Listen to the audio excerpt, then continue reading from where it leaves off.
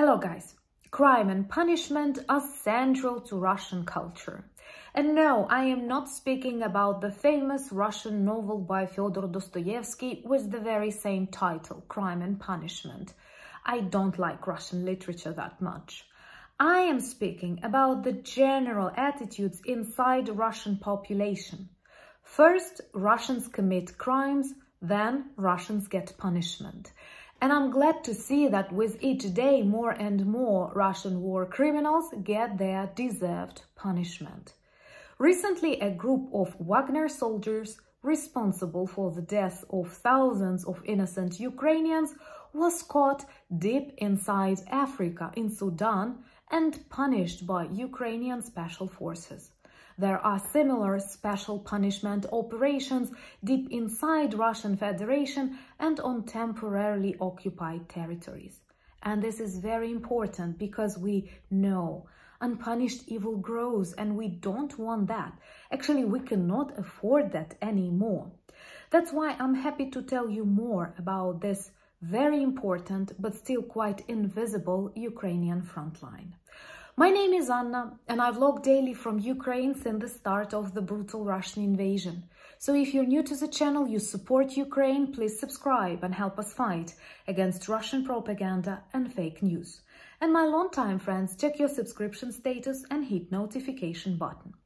So before the recording of this video, I decided to rewatch a video released by Kyiv Post where we can see a group of Ukrainian special forces in Sudan interrogating some of Russian Wagner soldiers.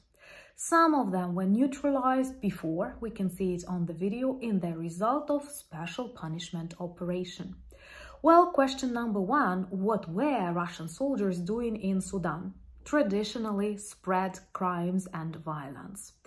And by neutralizing them, Ukrainians not only help themselves, but the world.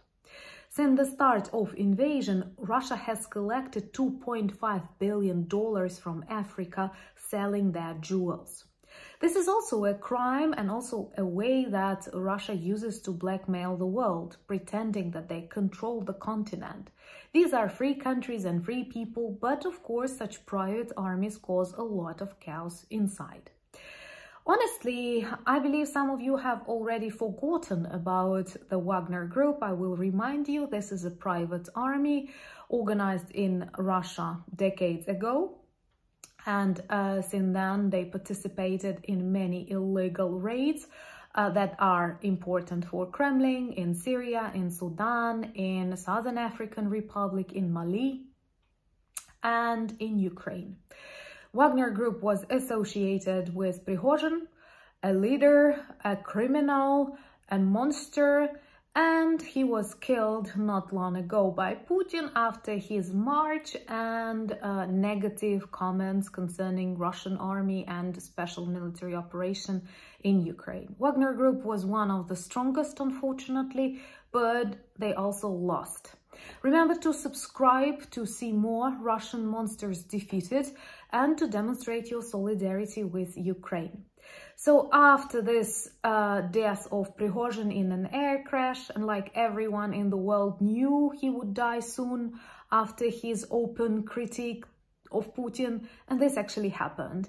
And sometimes it terrifies me how indifferent the world is. You literally know a person will be killed, a person is killed, and still many address Putin as a politician, not as a criminal or the main murderer on this planet. But Wagner Group is evil. They continue their missions, spoiling life in African countries, in Syria, from time to time visiting Belarus. I don't know what will happen to them. Maybe they will be reshaped, but at the moment they are not favorite in Russia. Also, there are other examples of such punishment operations inside Russia. It's not always easy, but it's extremely important, and it is a message to Russians. Don't you enter Russian army, be it private or state. Russian armies are deadly to their members. And another person was neutralized. This is a criminal, a war criminal, a pilot of a bomber jet Tu-95 who bombed lots of Ukrainian cities and Syrian cities, and thought he can return back to normal life, normal orc life in Saratov region in Russia, but he was shot in his car. Karma reached him. And once again, this is a message that even if you manage to escape the front lines, your punishment will find you, and Ukrainian special forces will find you. Similar destiny awaits the so-called leaders of the so-called republics on the temporarily occupied territories, and many people who came there and pretend that they are representatives of the city councils, of the Republican authoritative stuff. They are also neutralized, and some traitors, of course, because during any war there can be some traitors, and I can name you like 10 or something that I know and that were already neutralized.